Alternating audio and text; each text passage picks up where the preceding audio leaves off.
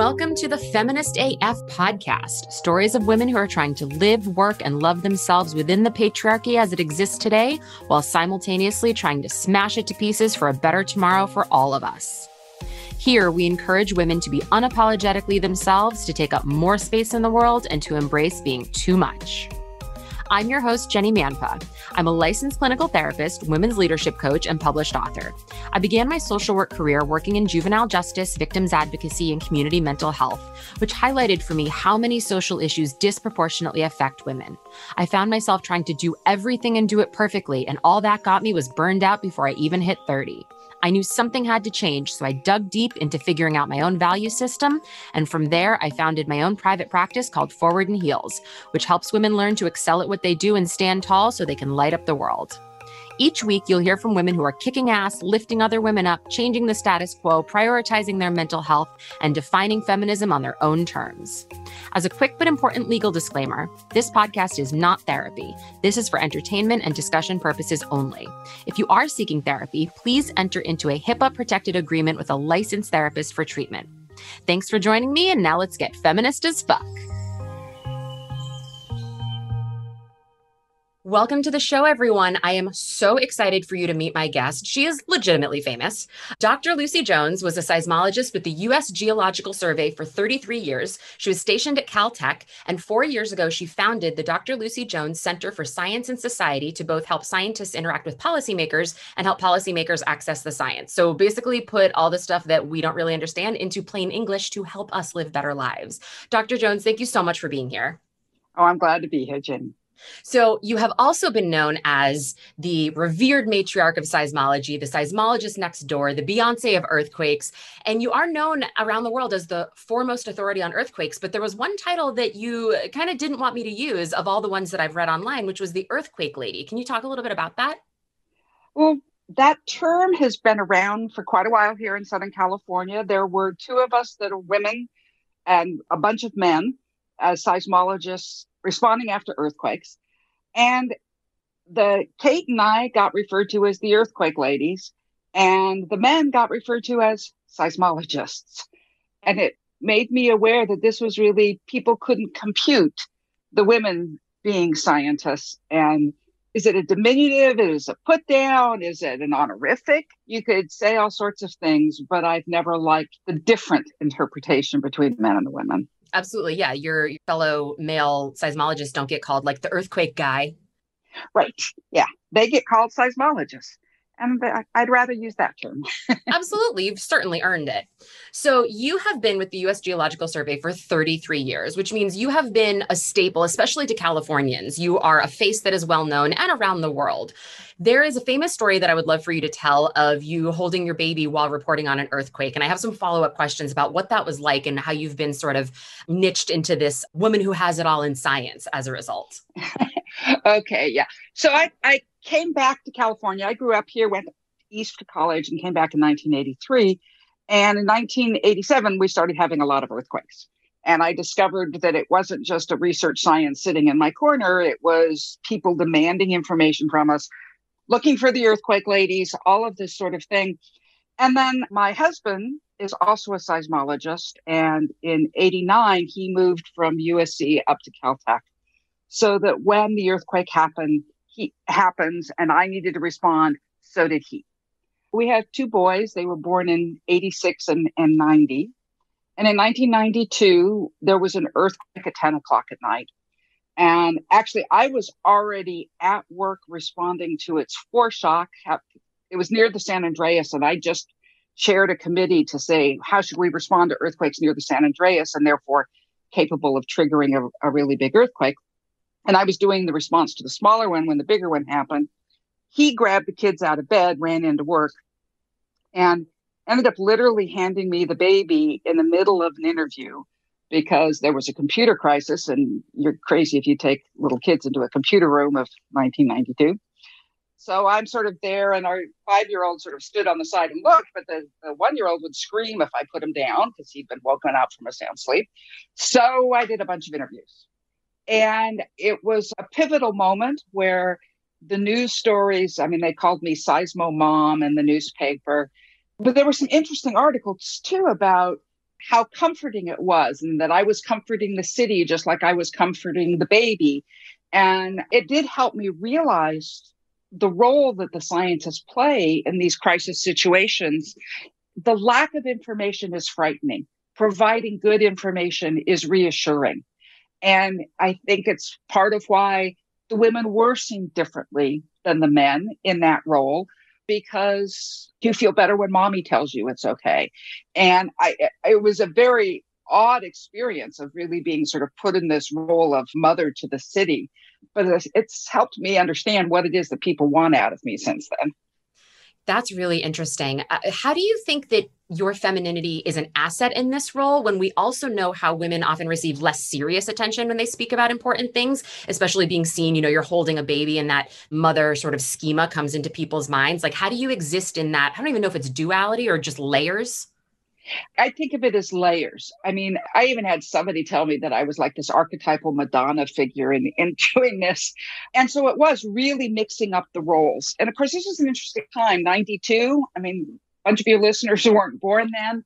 And we had started seeing women in more roles. Geraldine Ferraro had already run for vice president. And it was 20 years after really the beginning of the women's movement. And I ended up seeing it as like we'd accepted women working without accepting the consequences of women working. We were there. We weren't, nobody said, don't take my class, you're a waste of time, which women older than me got. But we still hadn't accepted the fact that our private lives still happened and that raising kids takes time and effort. And we, of course, still haven't gotten there, but we were farther away from that at the time. And as I said, I think that in other roles, it might have done me in, because then you can't take mom seriously. But because there was this undercurrent, and to most people, implicit, not explicitly understood, need for comfort, my scientific information somehow was more real because of that sort of all the implicit messaging around the mother role. It's been a fascinating thing to sort of try and watch it and analyze it and experience it and all of those things. And what was really noticeable is that colleagues, the male colleagues who literally did as many interviews as I did, wouldn't get remembered and I would. There was one guy who was very good at the public communication and did easily as much as me. And Jim would laugh about it, that he'd say he worked for the USGS or Caltech, and people were like, "Oh, do you know Lucy Jones?" And and he was literally doing as much as I was. And so you could say that this has helped my career. I became much more visible. The flip side is within the scientific community, because I was popular to the public, I must not be a serious scientist. So there was one time when somebody told me I shouldn't ask so-and-so to write a letter of recommendation for me again, because he put me down as being just a public figure. So it wasn't general, but that definitely there were a few guys for whom that became an issue. And it could be turned on you. There was one situation. So because of this, I was a lot more visible, and the culture within the scientific community is you're not supposed to want this. This is clearly a sign that you're not being taken seriously. If the public can understand what you're saying, it must not be that important. That's an implicit sort of thing within the scientific community. So you definitely don't encourage this type of stuff to go on. But of course, most people like being quoted in the paper and being listened to. So there's a bit of jealousy mixed into all of this. So it's this pretty weird thing within the community. Well, and mostly you try to avoid it. Yeah, it's interesting because you mentioned Geraldine Ferraro. And as we record this, Kamala Harris has just been elected vice president. And I've been thinking a lot about what it means to be the first or the only. You're the only visible woman doing X. And the criticism of her when she was chosen as Joe Biden's running mate was she's too ambitious. And it's like, don't you have to be a little bit crazy to want to be president or vice president or be that public figure and have the accountability of everything rest on you? Like, you have to be ambitious enough, and you have to have an ego that is backed by facts and history and experience to believe that you can do this job better than the alternatives. So you have to be a little bit wanting it too much. Right. And especially in politics, and especially with that really crazy job of president and vice president. And the competition It's inherently part of politics. Somebody always loses every time somebody wins. In science, you've got a lot of the same competition, just it isn't so obvious who the loser is. But much of the way academic science is done is about getting as many publications as you can and getting your papers cited by other papers and getting the awards. And it's a very individually centered competition for acknowledgement and achievement. And with time, I've been able to go, that's a rather masculine, it's a traditionally masculine view. And one of the things that's really motivated me is, how do we get the science used? I mean, I started studying earthquake prediction in the mid-70s. It looked like the Chinese maybe had predicted an earthquake, and it was the guy was going to save the world, or at least the part of it silly enough to live on the San Andreas Fault. In the long run, we ended up discovering that, of course, earthquakes really are fundamentally not predictable. And so my research ended up shifting from working on foreshocks and how to try and make short-term warnings to impacts and what we call disaster scenarios, how to make it clear what the likely outcome of an earthquake is so that we can prepare for it at whatever time it actually happens. But I've been thinking of it in terms of, how do you get the science used? And that one of the things, people just don't listen unless you've got that immediate thing of the earthquake. They all turn to us right after it happens, but just before it happens, who wants to bother with this? We've got a lot of other demands. And it's true. I mean, things cost money, and you could be using your money for other social goods.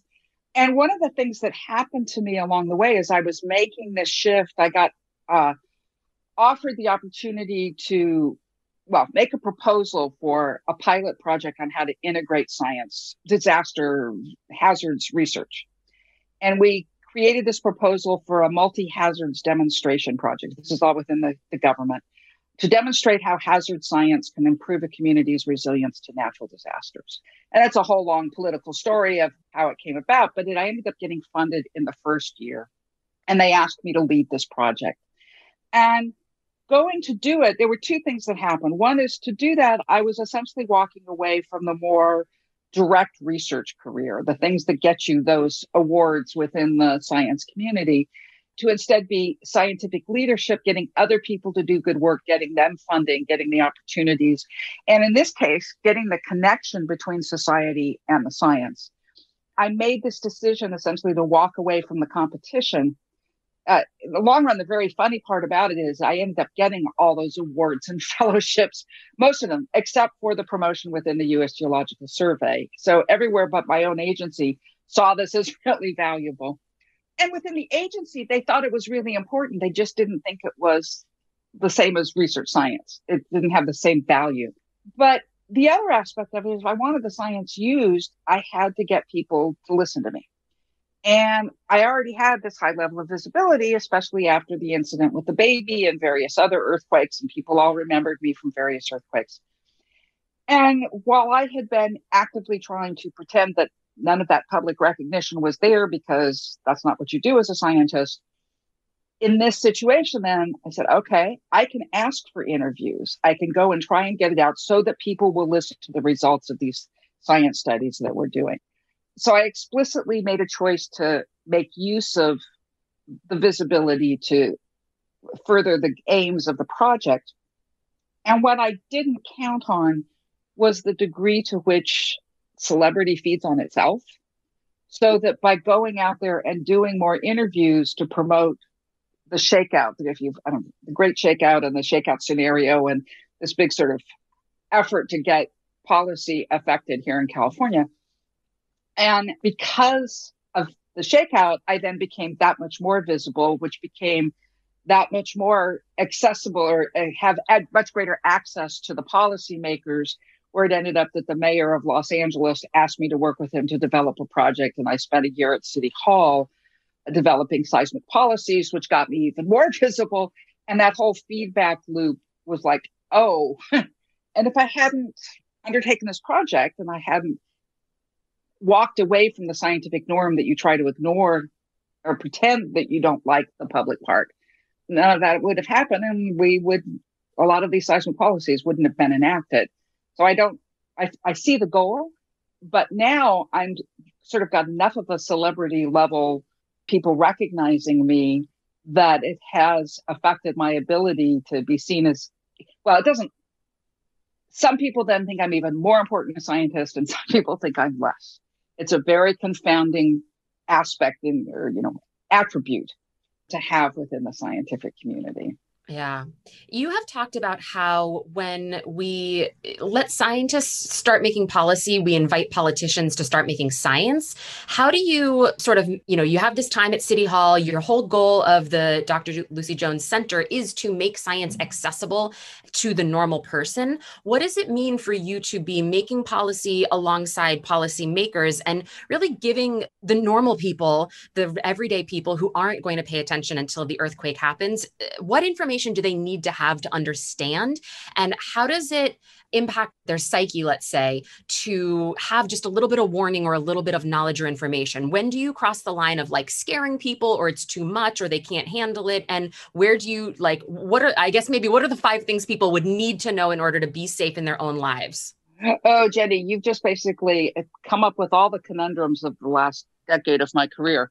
Okay, good. So it's not just me that I couldn't even form the question. Right. Yeah, no. There's a whole bunch of complicated layers. Let's start with the first thing of when scientists make policy, you invite politicians to make science, which we've seen with climate change debate, right? And there's a few layers of issues in here. And to me, all of them come out of this sort of the isolation of the scientific research process from the rest of society.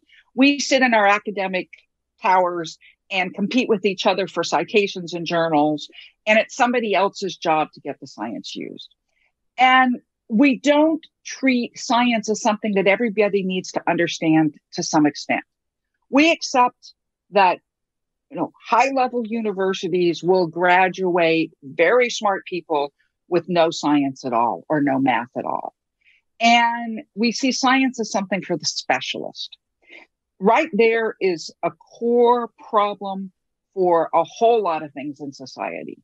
This is going to sound weird, but compounded by the internet. There was a time when reading was something only specialists did. But once we had the printing press, it became something that everybody needed to be able to do to function in society. You still had specialists that were professional writers, but everybody needed to be able to read and write. The internet is a similarly disruptive technology that has put all information in our laps, true and false information. And essentially what research science is figuring out what is actually true. And it's a series of skills to recognize confirmation bias, to recognize the ways we fool ourselves, peer review, putting your results out to somebody else and asking them to tear it apart is a core function in science. The easiest person to fool is yourself. And so that idea that everything you think is true might turn out to be wrong, and you need to compare it to the data at all times. And so that a scientist looking at some random web page is taking in a lot of information about whether or not this is reliable or whether or not to just be skeptical about it. And those sort of skills are now something that everybody needs to function in this deluge of information that's happening in the real world. And we aren't teaching those skills. When we teach science in earlier education, it's a bunch of facts that you're supposed to memorize instead of a process by which you understand what really is worth looking at. And I think that's a huge, huge problem. So that said, now let's talk about those policy aspects of it. This is where I can go to and sit down with a policymaker and say, here's what this earthquake's going to do to you. And I could just be a good science communicator, make sure they understand what this is and walk away. But when they're going to try and make policy, they've got to say, well, okay, if these buildings are really bad, but we can't afford to get rid of them all, how about if we just mandate this type of fix? Is it going to be enough? And how much difference will it make? And is it enough to make it worth the money? And that's where my role was to sit down with them and go, well, that looked like a good idea to you, but that actually doesn't fix the core problem. That you'd still have your core vulnerability there. Whereas if you took this other approach, there you're going to solve more. It's a more cost-effective thing to do. So the process of finding solutions is understanding the science well enough to understand the implications of the decisions, but then also taking in these other political and social facts that affect our ability to actually get it done. And if you just hand off the science, when compromises need to be made, you're not ready to be there. And so what I've started to talk about is a process that I call science activation, how to work with the policymakers to do it. But remembering that it is not the job of the scientists to come up with to make the decisions. Our job is to make sure the policymaker who has been elected to make those decisions understands the implications of their decisions. And it's hard to keep that balance because I'm also a citizen. I look at this and I can, sort of comprehend everything that's going on. And I think that this policy is a really good idea. And that's integrating both my science information and my political leanings. And if I just give that answer, I'm incorporating my the political leanings, and it makes it much easier for someone else to reject it. Whereas if you've got this engagement, we've got to be like really clear. No, climate change is not natural, period. Absolute. We can prove it. Right. And even if there's a natural component, you add more carbon, you're thickening the blanket on this earth, you're making it worse, period. That's a fact. That's a scientific fact. How we choose to go about reducing carbon, whether it should be a carbon tax process or whether it's an investment in solar energy or whatever it is, those we can tell you how much difference that will make in advancing the warming of the earth. But it's more than just the science, whether or not, which is the most likely to be successful approach to doing it.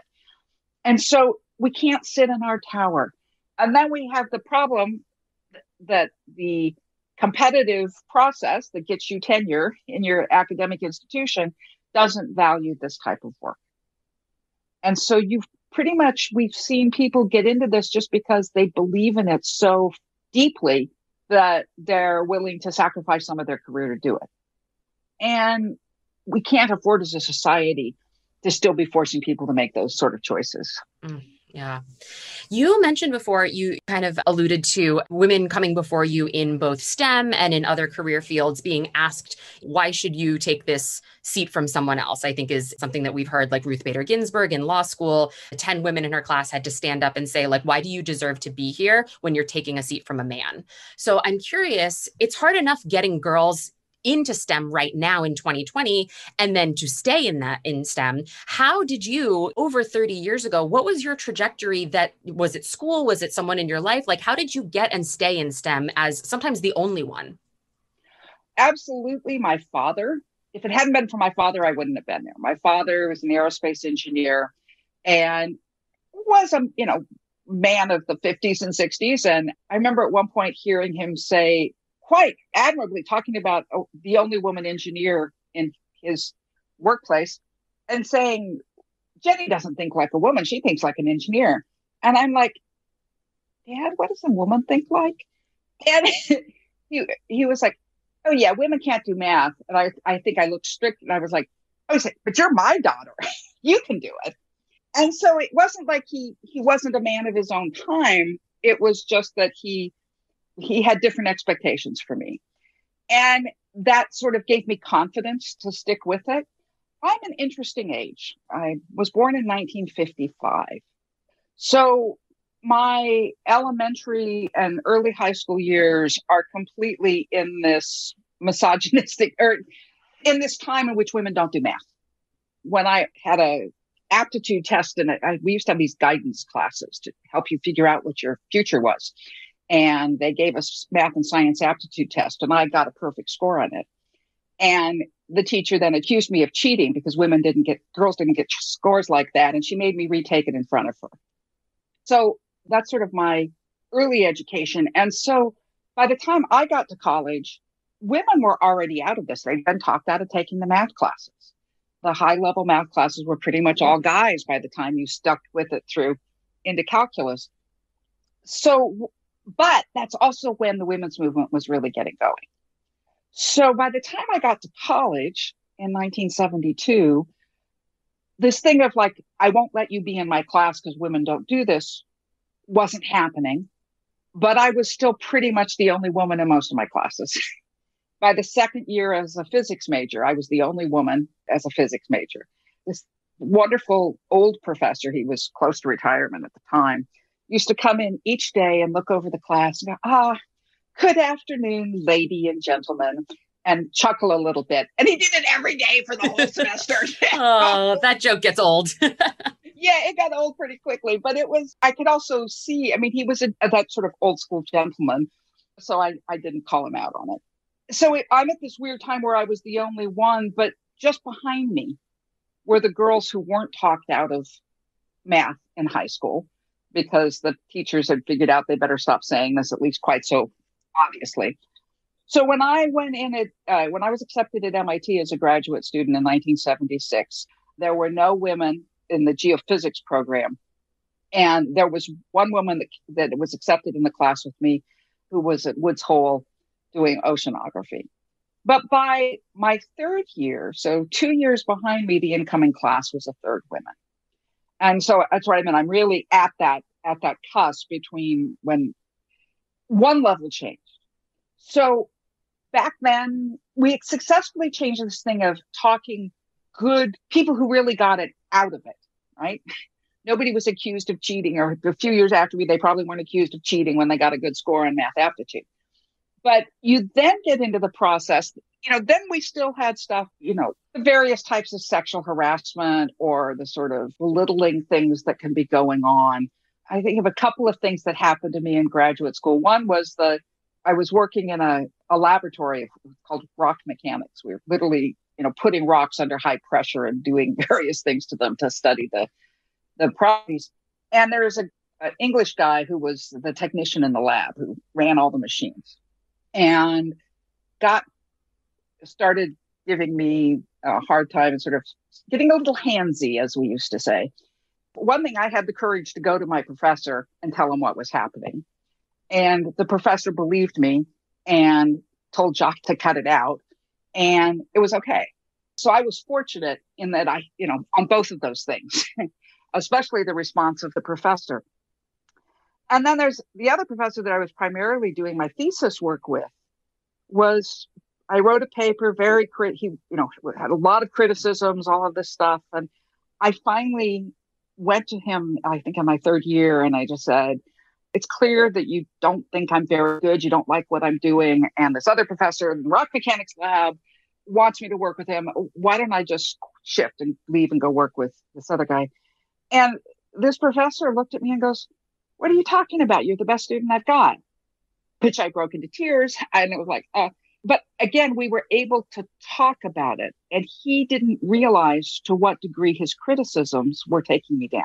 And so I think that one of the things that got me through there is I was willing to speak up for myself.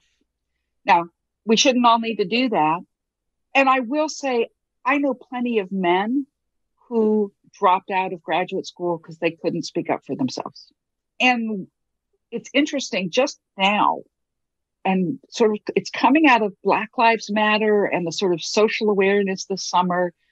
There is much more discussion in the academic community of the way in which thesis advisors destroy their students. And now it's being brought up, what's happening with women and people of color that don't have role models, and then they get put down. They feel like they don't belong here. And I guess I would just say, as I said, I've seen plenty of white men fail out of the same thing. And it's a cultural issue of this competition rather than collaboration and support. And hopefully that's going to shift now. It's a long, long process to change those sort of cultural issues. Yeah, absolutely. And I think even as someone, I have multiple graduate degrees, but not nearly in such a, rigorous science of PhD and the seismology that you've studied. But there is a bit of an idea that only the strong survive. And so even in quote unquote soft sciences, which is what I do, or social sciences, there is an idea that it's not about support and care so much as pushing you to be better, be better, be better. And I do think that there is a slow institutional change in, oh, right, you're also a human. You also do need to be praised sometimes. You do need to be validated. But where is that backlash kind of swinging the other direction of coddling? So I do think academic institutions they're cruise ships, not speedboats, and they're certainly Right. going to take their time. Right. I've been impressed with the discussions this summer. For the first time, there isn't so much, this is coddling. It's interesting. There's a harassment training that happens in various institutions. I took it back when I was in the government. Now that I'm an adjunct at Caltech without the government connection, now they're saying I need to take the Caltech one. And so I've had a variety of exposures to these. I'm actually really impressed at what they found in terms of being able to take it to clueless guys who aren't doing this intentionally, but don't see the impact. And where they're actually like taking them through, imagine if you'd said this instead of that. Look at how that might play out. And not to dismiss how hurtful some of this is and how destructive it could be, but there is a really large part of cluelessness that's part of it. Yeah, I had to laugh. I took a similar training not too long ago for New York State for the same purposes. And it said, and I think they actually did a good job in that it was very logical and realistic. It wasn't sort of the old school sexual harassment trainings we see that are so over the top and overdone that you're like, that doesn't happen. It's not like that. But this one, it was clearly responsive. And so one of the slides was like, a male manager is afraid to be alone with a female subordinate because he might be accused of sexual harassment. And on the next slide, it was like, don't sexually harass your subordinates and you won't be accused of it. And it made me laugh because it was like, no, we're not going to play these mental gymnastics of like, oh, but no, just don't harass people and we'll be fine. And I had to laugh. Right. Yeah. And so it's a slow process. And the more you have around, you can do this. But I would also say we are now getting lots more women through the pipeline getting their PhDs. I remember then in the 80s when I was sort of early in my professional career, I got my PhD in 81. And at one point being asked about an institution, really, it was like they started recognizing they were graduating their women, but none of the women stayed in the field. And it was a place where the competition was relatively ugly and the sort of like, well, yes, we accepted you, but let's see if you're really up to snuff.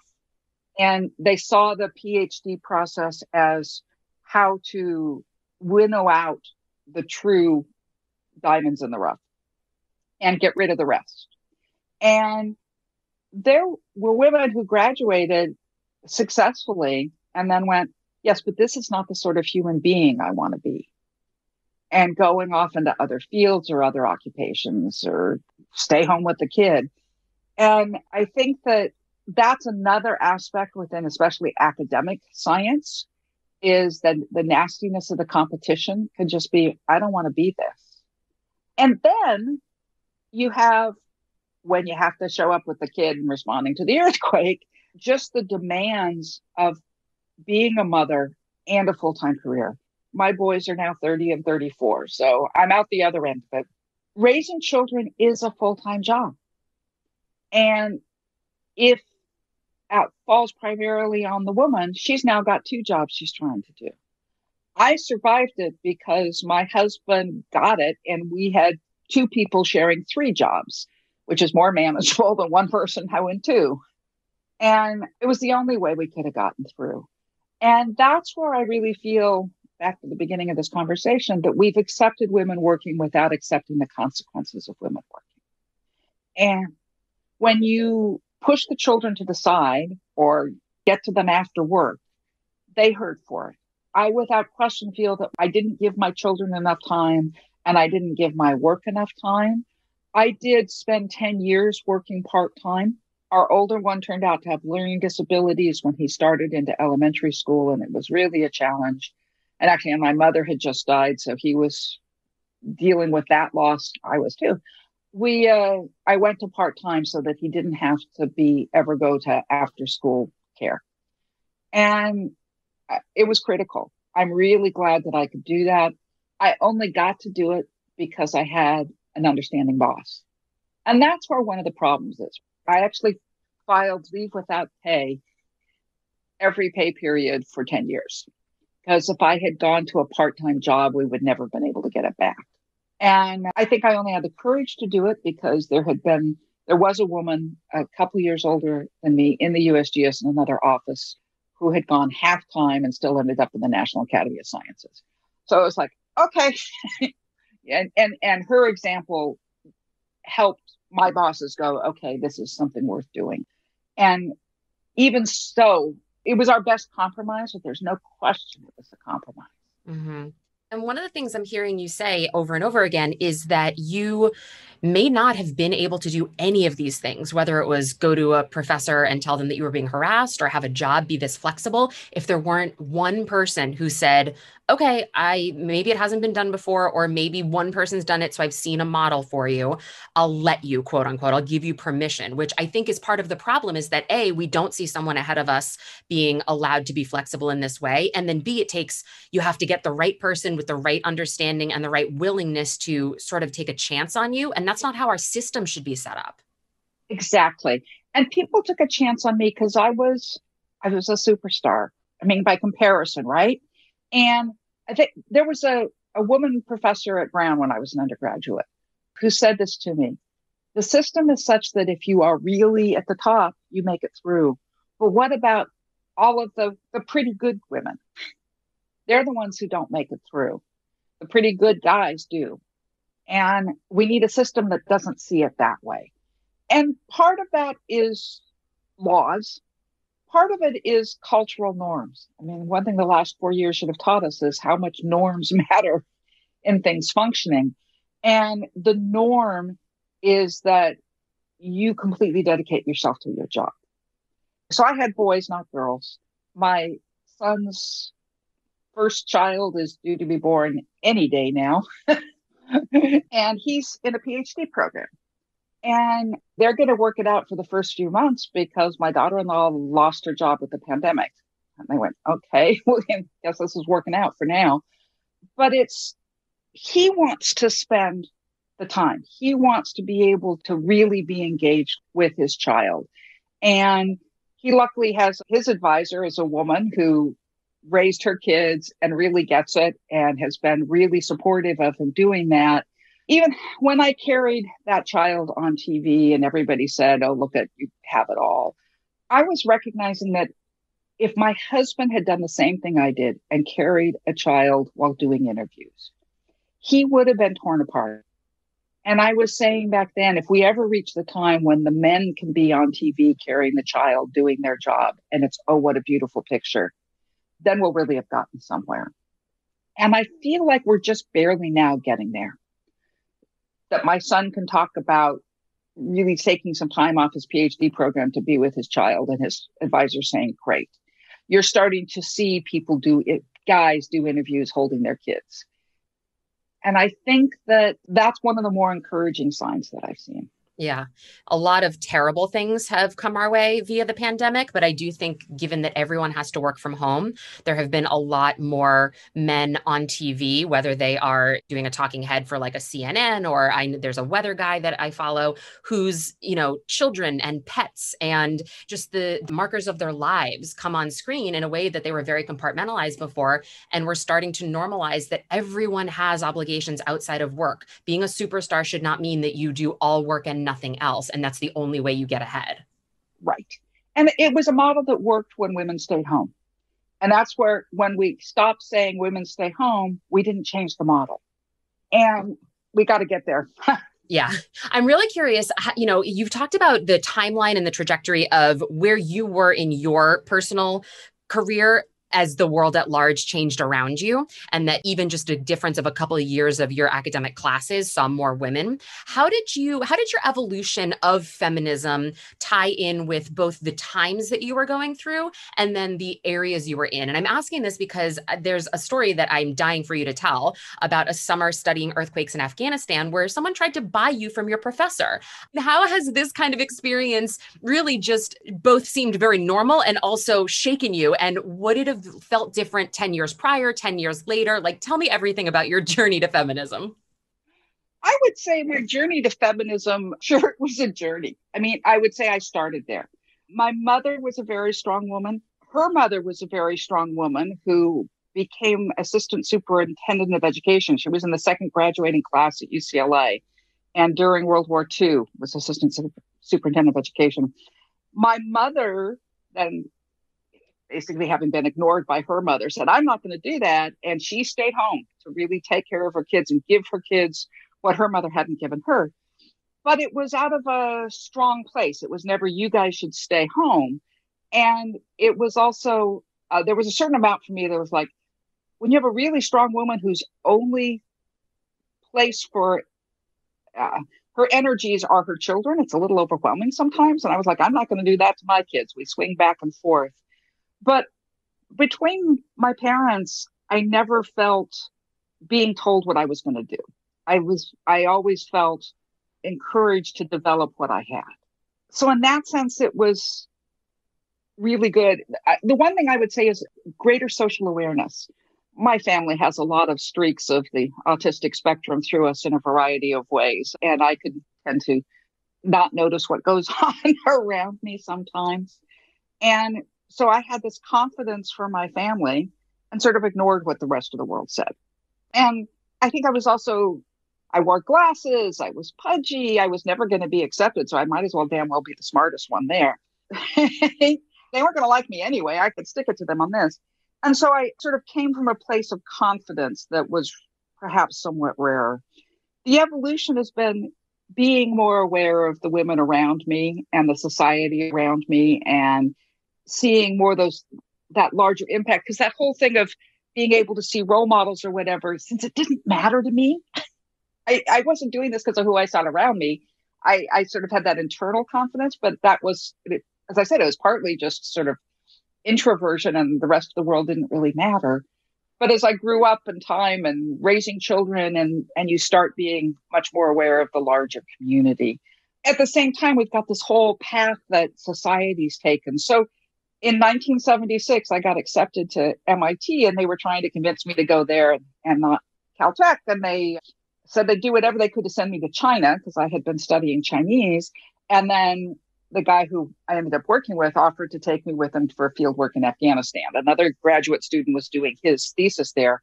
We were physically putting out seismographs around the mountains of the Hindu Kush. And you need bodies that know how to operate a seismograph. So I went, it was a joint project with French. So there were one French professor and two French students and one American professor and two American students. And there was a French mission in Kabul at the time for geology. And so we arrived in Kabul and the French geologist that ran the mission in Kabul comes to meet us. We get off the plane. He looks at me, turns to my professor and went, "What the hell did you bring her for?" And I was like, "Oh, why? Welcome to Afghanistan." But he was, "Oh my God, do you realize the problems here? How are we going to keep her safe? How are we going to keep her from being stolen?" And it was like, oh. And the big debate, would I wear a tadri, a burqa, or try to pretend to be a boy? And because the alternative wasn't safe. And I basically dressed like a boy. I had really short hair at the time. And it was interesting that people see what they expect to see. As long as I kept my mouth shut, everyone assumed I was a boy. And just by wearing loose clothes. And yeah, so it was like, oh Lord. And it was a fascinating scientific experience, but it was also this astonishing social experience. And there was one village that we went to where male visitors would come to the site because there was a shrine nearby. And there was this one family with a patriarch and his sons and children that had this village that maintained the shrine. And we put a seismograph up there. We would go in every couple of days. And they invited me to go into the women's part of the village, but the translator couldn't go with us. And actually, there was a woman seismologist, a professor there with us in that time period. And she and I went and met with these women. We had no language to share. We could just we did things by gesturing and trying to get around ideas. And it came out, the matriarch, we were the first people outside her family that she'd seen in 50 years. Because women didn't travel to these shrines and they never left the mountain.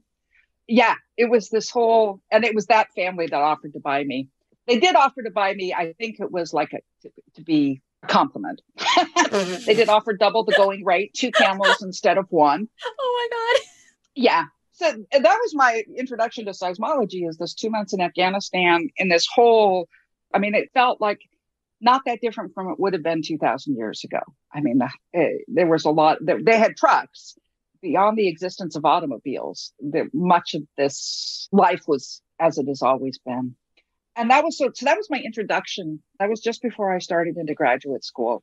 It made me never want to go back to the Mideast. I mean, it was really clear that to a lot of these people, I was property and that my professor would have had the right to sell me. And that also gave me a standard. I could go, okay, things may be bad, but it's not that bad. Yeah, true. Context. Exactly. Oh, gosh. Well, I have one more question if you have a couple minutes. I know we're right at time. Sure. Okay. So you wrote a book called The Big Ones about how we make meaning out of natural disasters. And I'm curious, I always like to look at sort of the macro down to the micro. Do you see patterns in the way we explain natural disasters, like you talk about in your book, like God was punishing us, or other sort of the ways in which we make meaning? And do you see parallels in the ways we blame survivors of assault? Absolutely. Because, I mean, what I ended up developing with the book, and it was interesting, it was the process of writing the book that helped me really see this, is that humans make patterns. That's what allowed us to succeed evolutionarily, right? We didn't have as big teeth or strong muscles as our competitors, but we had brains to make patterns. And so especially when we're facing danger, we use our brains to make a pattern that tells us how to be safe. The problem is it doesn't have to be the right pattern. We make them up even when they don't exist. So when something is really, truly random, like the timing of an earthquake, we can't accept that. We try to find the pattern. And Western society has long had a tradition that God is punishing us through earthquakes because it was a way of making sense of that. Eastern culture blames an imbalance of the yin and yang forces for earthquakes. The yin earth is overpowering the yang sky. So it's caused by having women in government, for instance. But all of these are attempts to make a pattern that lets us figure out how to be safe. Because if God's punishing us for our sins, I can protect myself by not making those same bad choices, by being a good person. Right? And we've mostly moved beyond that interpretation. So there's still some people who hold on to it, but we still try to find a reason for everything. And if we blame the victim, we can then keep ourselves safe by not making their bad choices. And maybe it's not they're sinning, but now it's think about it for everything. So when you saw Katrina hit, we looked at that and said, why were those people so stupid as to not evacuate? And ignoring the fact that the evacuation plans weren't there. They said, use your own private car. And there were 100,000 people who didn't have their own cars in New Orleans. And we do it when you hear somebody has cancer. What's your first thought? Did he smoke? Right? You hear somebody had a heart attack. Well, she was really having trouble with her weight, wasn't she?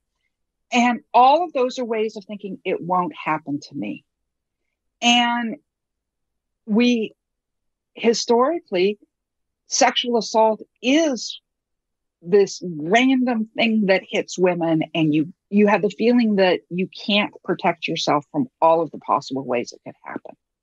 So, but if you can say that woman got raped because she was wearing, the wrong clothes, because she went into the wrong location, she should have controlled it. That's if you believe that she could have controlled it, you believe that you can control it and it won't happen to you. And I think it's a core human approach because it makes us feel safer, but our, emotions might allow us to feel safer without actually being safer. Yeah. So given that, what do we know about earthquakes and the ways in which we can, since they're unpredictable, what else do we need to know? Is it about having the right infrastructure in our homes? Is it about having an emergency bag? What can we do if we can't control when they hit? We can't control when they hit, but we can control our environment. Almost all the damage is preventable if you choose to do it. Now, there are some things that are not worthwhile. I'm not going to make it really difficult to get my dishes out every day to make sure they don't fall over and get smashed in an earthquake, because I can afford to replace my dishes if it comes to that. But if you're buying a house, first thing we do is get a foundation specialist in to come in and look at it and see what it needs to be done to make it be safer. If it's in too bad shape, that's a house I won't buy. we've never spent more than $1,500 fixing up a house that way. If you're renting, you just ask the landlord before you rent, what have you done about seismic safety? Is this retrofitted? You can also find information from your building department. And most of the ways in which buildings get damaged enough to kill people haven't been allowed for decades, and they can be retrofitted. And you take that as one of your choices when you're doing it. And then a lot of damage and even injury comes from things being thrown around. So we don't put glass framed pictures in our hallway to make sure, this was especially when the kids were younger, we wanted to make sure that they could get from their bedroom to our bedroom without walking through glass. We never put a bed under a window, or if we have to do that, we make sure the window's been filmed so broken glass won't come down on the bed. You spend a third of your life in bed. It means a third of the earthquakes are happening when you're in bed. It's the awareness that the earthquake's inevitable. Look around where you are. My bookcases are all bolted into the wall, and I never put a bookcase that could fall on a bed. So and that aspect actually reduces a lot of the losses, makes you a lot safer, and it empowers you. It makes you feel in control of the environment. I wrote a book actually after the Northridge earthquake, a book called Putting Down Roots in Earthquake Country. It's continued out there. It's still being put out. It's online. And part of it is having a hazard hunt, how to go through your house and look for things that you could make safer. And if you have children, involve them in the process so they don't feel as scared about the earthquake because they know you've done something about it. I love that reframing of making it a hunt, a game, not a scary thing you have to wait for it to happen to you and it's going to be a disaster. Yeah, right. Take control of your environment. You can't control the earthquake. You can't control your environment, and make it so the earthquakes don't hurt you. I mean, great advice for life, right? We can't control so much of it. We can control our environment as best we can. So actually, you can point. I always love to end, especially when we talk about heavy topics, which is always with me. I always like to end on what I call champagne wins. And these are the things that are, what are you toasting to? What's a good thing that happened in your life recently? Maybe not so recently, but it's lingering and making you feel really good. What's a thing you want to toast to as we wrap up? Yeah, there's not a lot good in the last year. I said I walked away from the academic competition to try and get the science used, which was sort of a feminization of the science. My goal was protecting people rather than getting myself more publications. The funny thing was, when I actually did it that way, I got lots of awards. I ended up being co-author on 40 papers in 5 years, because it turns out that when you try to get the science used, there's a lot of little corners and a lot of extra science that needed to be done. Then became the opportunity to work in LA City Hall, and the awareness that science, I think I inspired people to say you can be a scientist and help society. And one of the things I got out of that was something called the Service to America Medal, which I think is probably the thing I'm proudest of. It's given only to 8 federal employees each year. Anthony Fauci just got it this year. So I thought, yes, very, very good company. And I got it for helping make LA safe from earthquakes. We still have a long ways to go, but there's a recognition that type of work matters. And I feel pretty happy about seeing that through. Absolutely. And I think on the receiving end of you just making information accessible to those of us who aren't science and math minded, you have the podcast, Getting Through It, really just teaching people how the world works and what people tend to feel during natural disasters. It destigmatizes and demystifies it in a certain way.